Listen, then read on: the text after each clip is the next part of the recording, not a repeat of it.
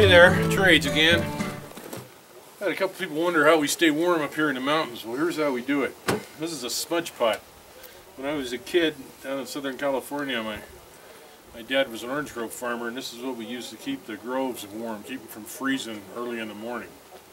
But the way this smudge pot works is down here in the bottom, there's a tub that holds 7 or 8 gallons of fuel, usually diesel fuel.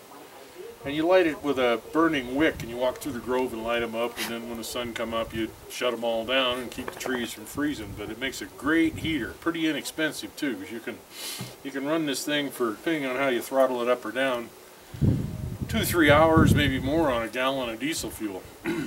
I even blend my old used motor oil in with it, stretch it out a little bit farther. But you light, there's a wick down here in the bottom. You light that wick up and it gets the pool of fuel burning and evaporates off the fumes, come up the stack and burn. Air comes up through these slots, and then after a few minutes this thing gets glowing red hot. I mean, it'll keep you warm, it'll drive you away. Usually we have to turn it way down.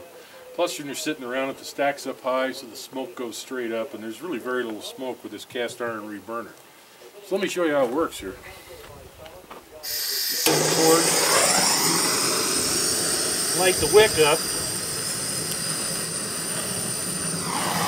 that'll get the fuel burning, and then the flame will start up the stack here.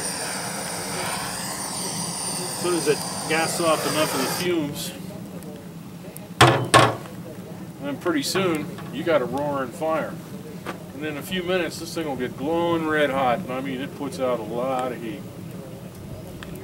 So that's how we stay warm up here in the mountains. We use the smudge pot, and it works great. So I'll tell you what I'll do. I'm going to shut the camera down. I'll come back in a little bit when it's really dark and colder, and you can see just how hot this thing gets.